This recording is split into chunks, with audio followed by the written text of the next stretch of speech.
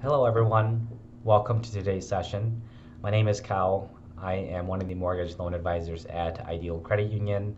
Today, we're going to go over the cost of buying a home. So we'll just jump right into it. So, what's required? First and foremost, you're looking at down payment, right? With most of our loan programs, you're looking at anywhere between 3 to 5% for a down payment. There are other options that are available for less down payment. For example, if you're a veteran, the VA loans require 0% down.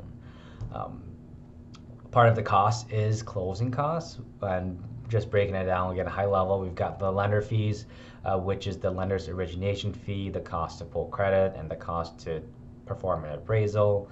Another part of cost is your title company fees, which handles the closing for your loan, but they also do a title search and make sure that the home is free and clear when they put it into your name. And then we've got the government recording fees and the taxes that you pay when you register your mortgage with the county that you're buying in. Prepaid items for the escrow establishment, that is part of it as well. So like your homeowner's insurance, that's something you'll shop for. That covers you like the inside and the outside in case of fires or natural disasters. This interest that's due to the lender at closing. So for example, right, so if you're buying a house and you're closing on the 20th, you're only living there on the 20th to the end of the month, which is 11 days. So that's the 11 days of daily interest that we'd collect from you um, and charge as part of the cost. And then, of course, the deposit into your escrow account. So we always cushion your escrow 2 months for both taxes and insurance. Other miscellaneous fees that might apply, you're looking at, so if you're buying a townhouse or a condo, you're looking at an association setup fee or like the association dues. I've seen those ranging anywhere between $300 to $500. If you're buying a new house or it's new construction costs, additional fees might apply. And then the last item is realtor admin fee, which is something that your agent, that their broker charges, which unfortunately gets passed on to you. And breaking it down again, very high level here. So if you're buying a 250,000 single family home, assuming the taxes are 4,000 a year and the insurance is $1,500 a year, your down payment is 5%. So it's $12,500. The closing costs will be about $6,000 because that's going to be right around for that loan amount. The prepaid items in escrow will come up to be about $2,800. So your total cash at closing, you're probably going to need about $21,300. Acceptable sources of where the funds can come from. The most common is your checking, savings, or investment accounts. Those are liquid, so you can kind of pull funds from them when you need to without any really big fees or penalties. We do offer a cash rewards program called Home Advantage. So you use one of our agents. They give you, a credit, and then you can apply that towards your closing cost. On seller contributions, so if you're making an offer on a house, you can request that the seller contribute some funds to your closing costs as well. Gifts from family members are acceptable sources. Loans from 401ks, that's becoming pretty common or typical just because usually the interest that you're paying back on that 401k is being applied right back to yourself anyways. Secured loans, looking at cars, if you have RVs that are paid in full, you can take the equity out from those and then use those funds as part of the down payment.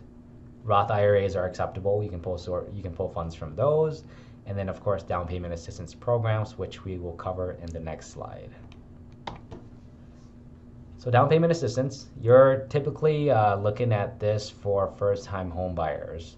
Most down payment assistance programs require you to be, it's got income limitations. So there's a dollar amount that you can't make more than a certain dollar amount a year in order to qualify for the assistance.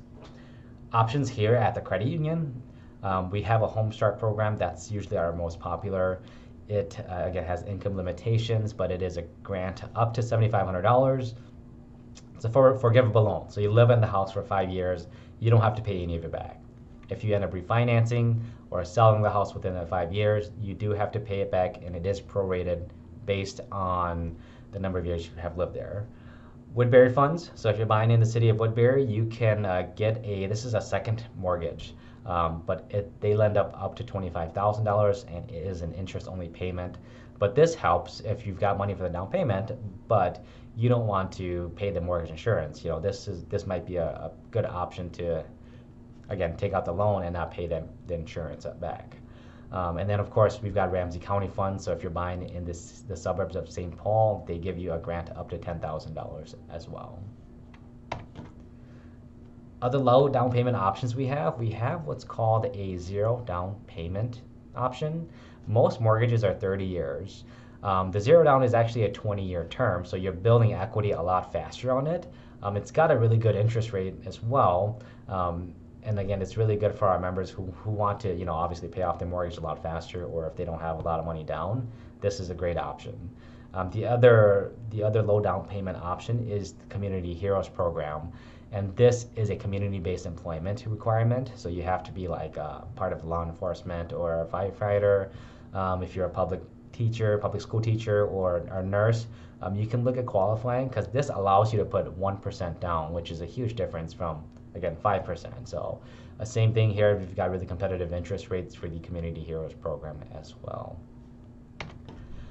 But that concludes our presentation. So if you have any questions, feel free to give us a call or shoot us an email. Again, thank you for your time today, and everyone have a great day. Thank you.